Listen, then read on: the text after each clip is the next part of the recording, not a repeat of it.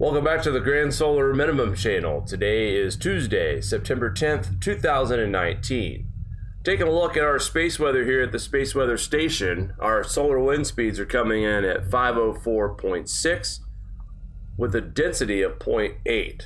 Our sun is blank once again, looking at day 7 in a row now without sunspots.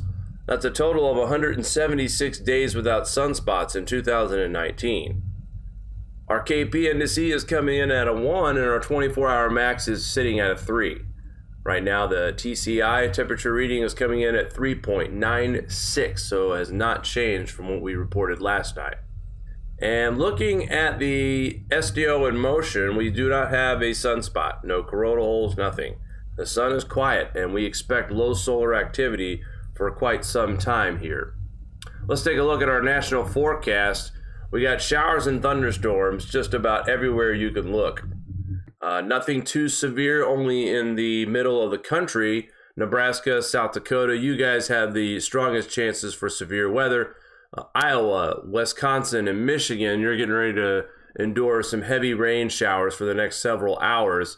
The rest of the United States has a chance for a pop-up thunderstorm. Nothing too severe, but again, everyone seems to have a fair chance today at some scattered showers and rain. And let's take another quick look at our next system that could potentially affect the United States by September 20th. We showed yesterday on our show that we were looking at sometime around the 18th on landfall. This thing has been pushed back a little bit. Now we're looking at landfall closer to the 21st of September. Again, this storm is staying on the forecast. Usually we lose these things. They disappear just magically after a couple of days. But this storm continues to reappear in the models as we get closer to this time of the month. So we expect some kind of a landfall of something. Again, we're too far out. This is the 20th, the 21st, and 22nd. So this could be just a tropical depression or just a regular rainstorm. But if it is a hurricane, it's good to know now. This thing is a decent sized storm. We're talking Cat 2, Cat 3, still a dangerous hurricane. Hopefully it's not a repeat of what we had in the Bahamas before it gets to the mainland. But as you see, we have landfall, and then just like last night, the track has not changed. It's going up the East Coast, but this time the heavier rain of this will be felt through the entire East Coast, according to this model.